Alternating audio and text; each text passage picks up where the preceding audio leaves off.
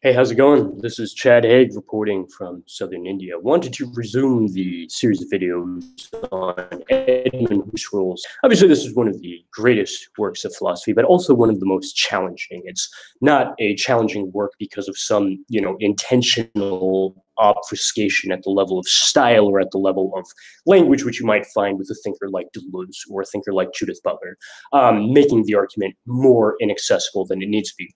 The irony about Husserl is he's far more difficult to read than Judith Butler or Deleuze, precisely because he doesn't feel the need to make his arguments more seem more complicated than they really are. He is actually going out of his way to make them as accessible as possible because, like Sigmund Freud, he really was, in a certain sense, considered a scientist who maybe provide answers to serious problems, even to the extent of making phenomenology into something like a universal science. And as a universal science, phenomenology had to have something of a unique stance with regard to all of the other sciences. And the problem of methodology will come to consume the preliminary considerations of method chapter, which opens the procedure of pure phenomenology in respects of methods and problems section of the book.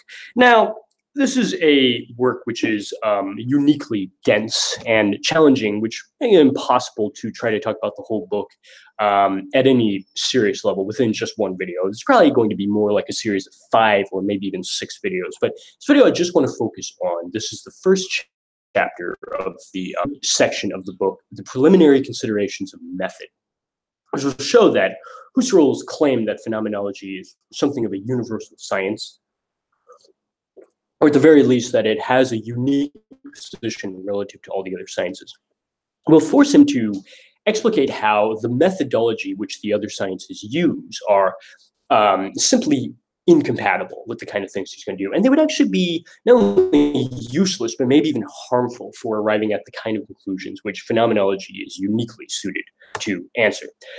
So the unique methodology which phenomenology has is something which is rarely acknowledged as, first and foremost, really a viable alternative to analytic philosophy. Obviously, with phenomenology, you have these sort of later movements in which the emphasis becomes more and more over time on things which are not exactly the ambition of having a universal science. Not exactly that later phenomenology, the emphasis the emphasis largely shifts with Heidegger to things like death and something like the problems of a leap of faith, which Kierkegaard was interested in too. And with Gadamer, you have this emphasis on phenomenology as a type of access to hermeneutics, showing how the interpretation of classical Greek and Latin texts requires once again, methodology different from the natural sciences. And then, of course, with, Sartre and existentialism and with Merleau-Ponty and the body, you have this morphing of phenomenology into something which deals with a lot of concerns which are not necessarily the emphasis in a work like The Ideas. And the early Husserl, as a mathematician who was trying to provide an answer to the same problem of what is a number that you see in Frege and Russell, was trying to answer the question in a completely different way than they did, in the sense that phenomenology differs from Frege or Russell in that you cannot subordinate a philosophy problem-solving task to some established formal discipline in mathematics. The way that Frege tried to answer the question of what is a concept, which is a very old philosophical problem, going all the way back to Plato and Aristotle and to Hegel and Kant and all of these great thinkers were asking, well, what is really a concept or universal anyway? And Frege answered that question by the concept, pun intended, of a function can provide the kind of clarity which you would miss just from, using Hegel's methodology and the phenomenology of spirit in the perception section dealing with, universals and such. And the way that he did this was by showing that in mathematics, so in philosophy, concept is not clear at all. But in mathematics, function is absolutely clear. It's simply a way, like this is how we teach middle school, math students, of kind of like a machine where you take an input and you get an output. Okay, so if you have an input here like 3, and the function is f of x equals x squared, you can get an output like 9. If you change the input to 5, you can get an output like 25. You see how this works.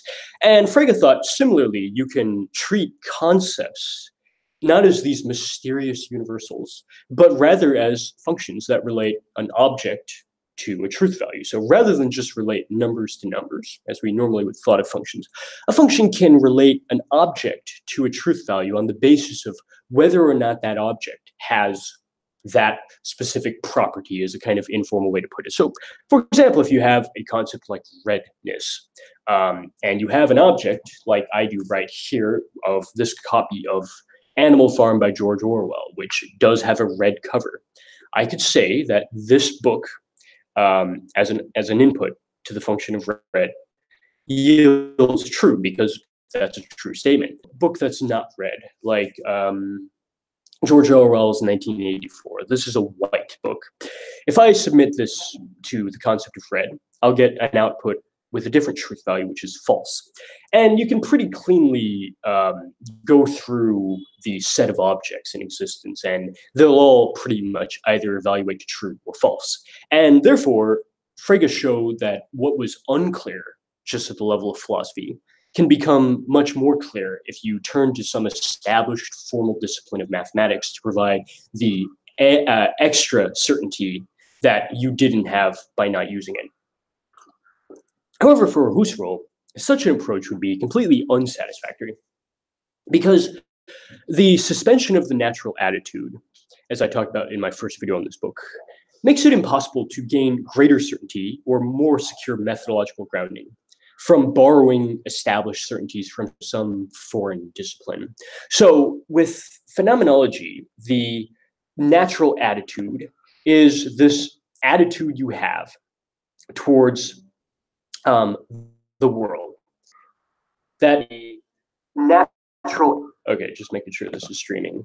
And I know that's annoying, but believe me, there have been issues with that as recently as my video on the greatest philosophy book. So anyway, the natural attitude is this, very, very briefly, attitude that you are a thinker who's in maybe a human body situated in a world populated with things, and you interpret them as obeying the metaphysics of worldly objectivity.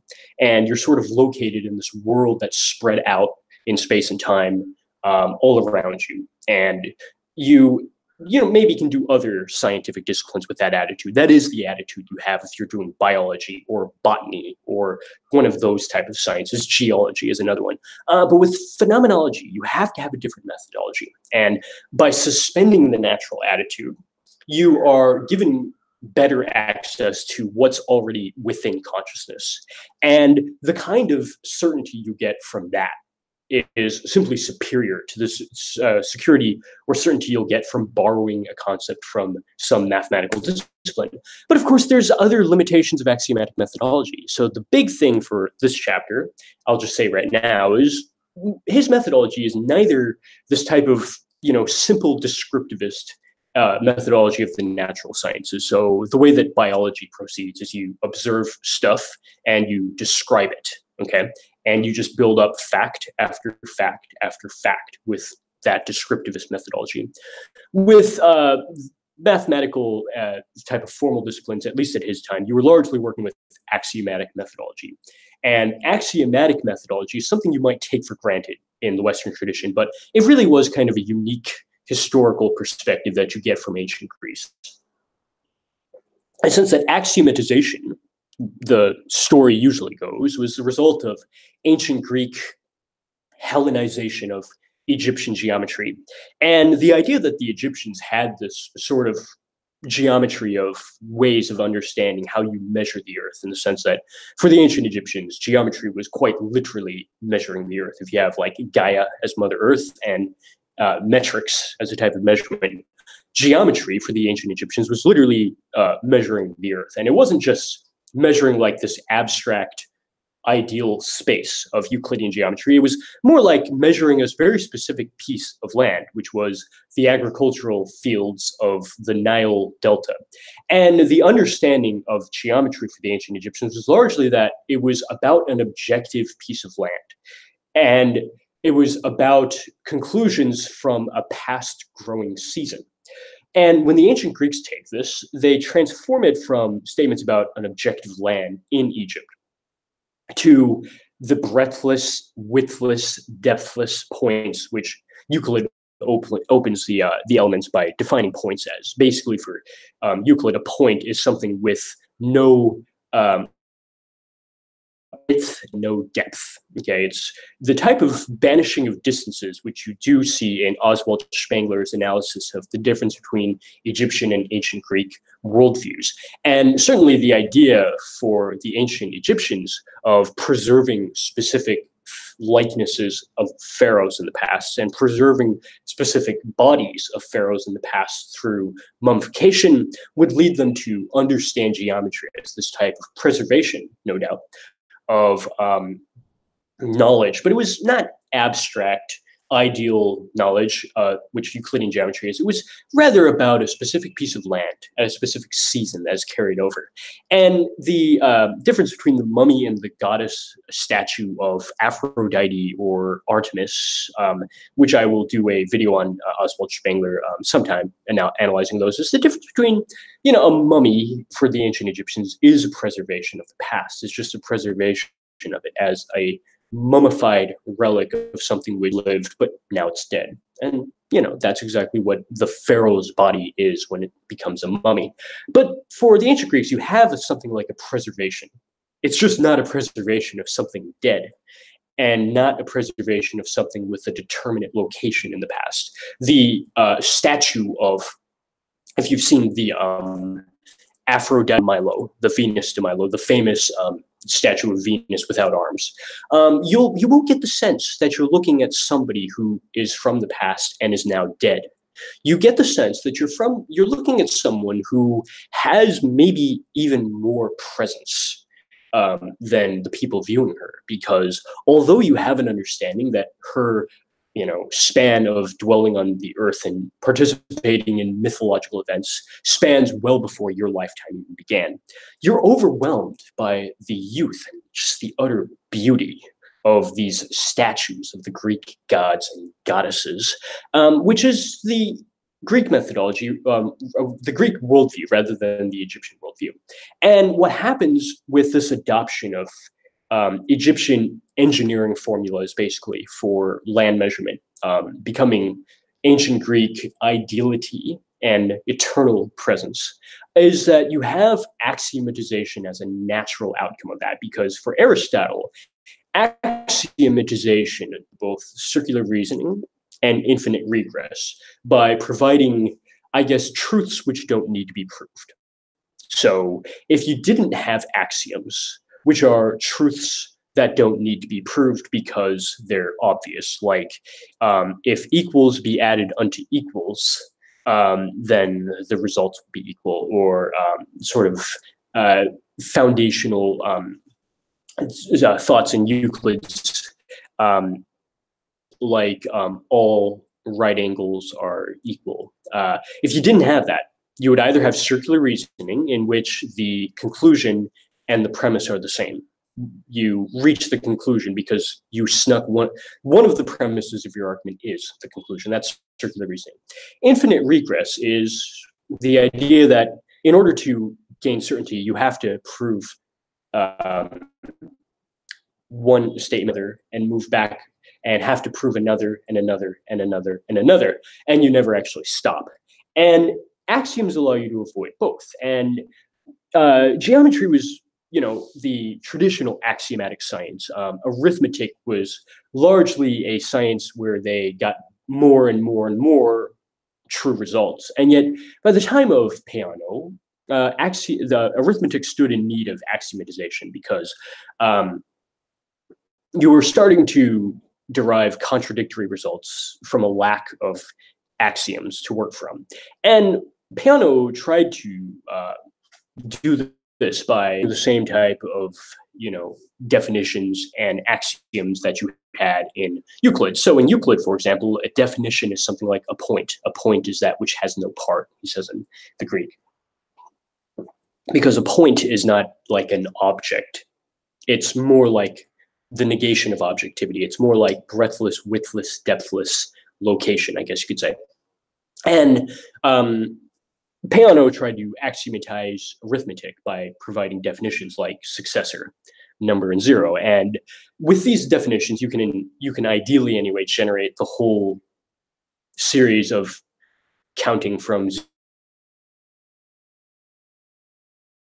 of zero right there. We have a number and a successor to show us that a number, if it's a number like zero, it'll have a successor, and no two successors will be the same. So 1 is the successor of 0. 2 is the successor of 1. It's not that 1 and 2 are both the successor of 0. This is how you have the uniqueness of each number that allows you to get something like, movement from 0 to 1,000 or something like that. But Bertrand Russell showed that there's problems with this methodology because it's not as foundational as Peano thought. What if successor, which remember is undefined, is instead implicitly understood to be the operation of cutting in half? And what if 0 is, which is not defined, is implicitly understood to actually be the number that we would normally call 1? What you would get is a similar series of numbers which obey the rules that he laid down. There's no contradiction of that. But you get a very different series of numbers. You start with 1, and if we define successor as that which is half, well, then you get the next number as 1/2. But keep in mind, this number 1 is supposed to be 0, and this number 1/2 is supposed to be 1. And then the next number is 1/4. And then 1/8, and then 1/16, and then 1/32. And obviously, you're still generating a series of numbers. It is just not the series of numbers from 0 to 1,000 that you were trying to get with Peano.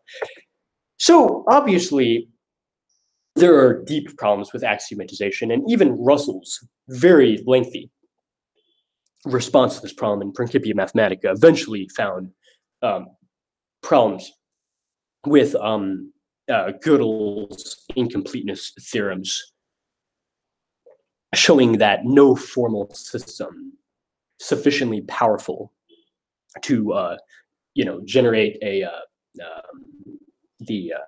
basis for arithmetic is going to be both complete and consistent. Any formal system of that scope is going to give us at least one statement which cannot be proved from it. So you can't both be complete and be consistent, and that's a whole nother video. But suffice it to say that that is not the kind of thing Husserl was interested in, which was just refine the axioms and then refine the axioms again, which is basically what Russell was doing with Peano. And with non-Euclidean geometry, you kind of dispense with an unnecessary parallel line postulate, which is the idea that any two lines which are not parallel will eventually intersect. And you're freed up from the unstated bias of drawing on a flat surface. To non-Euclidean geometry allows you to kind of draw on a ball, is one metaphor for it. And that's not what Husserl's interested in. Phenomenology is intrinsically different from the formal mathematical disciplines, and it can't borrow from them because it's not a formal math in the first place. Phenomenology is a material eidetic science, and the eidetic sciences, which are kind of these purified sciences, the way that geometry is a purified science, but so let me put it this way. You have either the traffic cone on the side of a road in some road in Wyoming, or you have the geometrical definition of a purified cone. In a certain sense, they're both cones, but the eidetic approach is this one, and the, I guess, empiricist approach is this one. So eidetic science, and it's a material eidetic science similar to geometry. But the analogy is that phenomenology gives you something like a geometry of experiences. And the methodology, therefore, must not proceed through obtaining symbolic results from a formal discipline, but rather from gaining, as I quote him, perfectly clear acts of apprehending the essence as it is given to intuition. So the difference in methodology between obtaining a symbolic result from the proper movement from axioms to to deriving these results from the axioms, that's not what phenomenology is. Instead, it's about having a perfectly clear intuition of the essence rather than merely deriving it. And one early look by Husserl, the philosophy of arithmetic, might help us to understand this. So let me just make sure and see if there's any comments too. That's important. Early look by Husserl. Okay, so no comments. So let's go ahead and the philosophy of arithmetic by Husserl, early work, which is remarkably unread, but it was a very good book. I'll do a whole video on that soon. In which the relevance to our discussion right now is that in the ideas, there's this preference for the wealth of an infinite number of essential phenomenological forms, as he says himself. It's a preference for that over some formal string of a symbolic result. And in the philosophy of arithmetic, you have a similar distinction between these acts of really, which you have in something like 3 oranges. If you see 3 oranges, you have this act of grasping the number 3, okay? And intuitively, excuse me, you can do that for numbers about as large as 10. If you see about 9 things, you can sort of intuitively grasp the number 9. But if you see 15,678 grains of rice in a heap, you won't be able to grasp that that's the number. Now, it's not to say that you can't have a relation at all intuitively or experientially to the number. It's rather that you'll have to think with a symbol. And the symbol that I've written here, 15,678, is precisely the symbol that gives you, as he would later call it, a signitive intention of it. But there's other numbers where the problem is not just that it's too large to be grasped the way that you can grasp here that there's 2 giants' helmets, there's 3 oranges. There's some numbers for which the problem is not that it's too large, it's that it's impossible to be grasped that way at all. And yet it's not impossible to derive symbolic results which are mathematically valid about it. So a number like the imaginary number I is a number which cannot be notated more literally than I. So let me put it this way. A number like 1 can be notated literally in the sense that the symbol 1 simply is the literal expression for the number 1. But the symbol I is not a literal expression of that number's value. It's more like a symbol which gestures to that. And for that reason, you can't maybe have this type of, authentic grasp of it. But you could still use these symbolic systems and symbolic operations to extend your knowledge about it to gain greater levels of certainty. So, for example, if you have this table of values of what happens with the exponentiation of I raised to the power of 0 is 1. As anything would be, I raised to the power 1 is just I. It just evaluates to itself. But I squared is -1. And the way that this is normally taught is that I is just the square root of -1, which sounds like nonsense, except for the fact that if you raise that to the 3rd power, you get -I, because, you're, well, you know what I'm trying to say, because of arithmetically valid reasons. And then, of course, you raise that again and you go back to 1. But if you look closely, you have this circulation of the same 4 values, and it moves backwards too. So you can obtain these results, which are perfectly arithmetically valid and perfectly certain. And yet you're dealing with something grasped, with intuition in the same way like 3 oranges would. And yet you can still derive these symbolically valid results and use symbols to extend your knowledge. But of course, with phenomenology, you have this uniqueness with regard to the other eidetic sciences in that they largely work through obtaining results from foundations, whereas phenomenology is not that. It is more like grasping in single intuitions. Um, and using a methodology of description rather than a methodology of axiomatic foundations and results. So what this means is that Euclidean geometry, for example, first establishes some definitions, like you have a point as, breadthless, depthless, widthless, sort of that which has no part. And you have a line as kind of I don't know, giving you it's one sense what you get is you have a line drawn from a point to a point, and then you have surfaces which are kind of bound by lines, and then you have axioms like or these foundational statements like a straight line can be drawn from point to a point.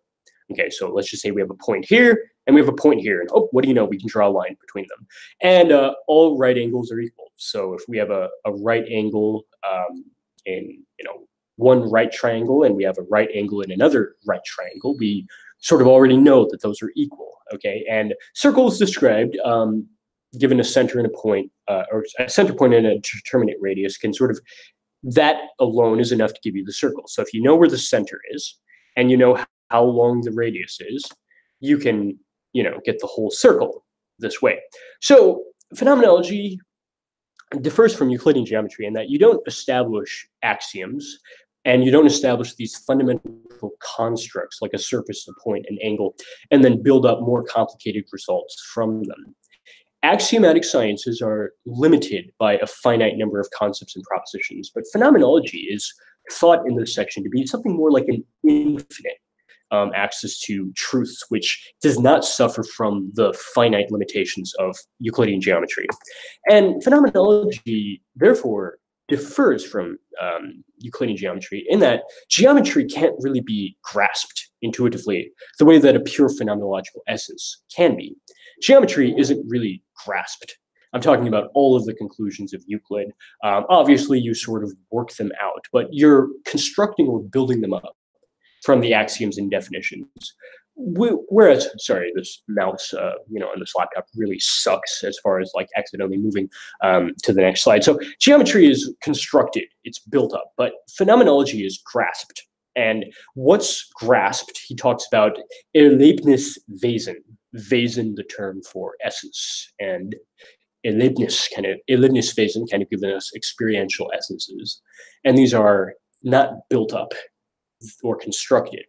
They're apprehended in a type of essential intuition.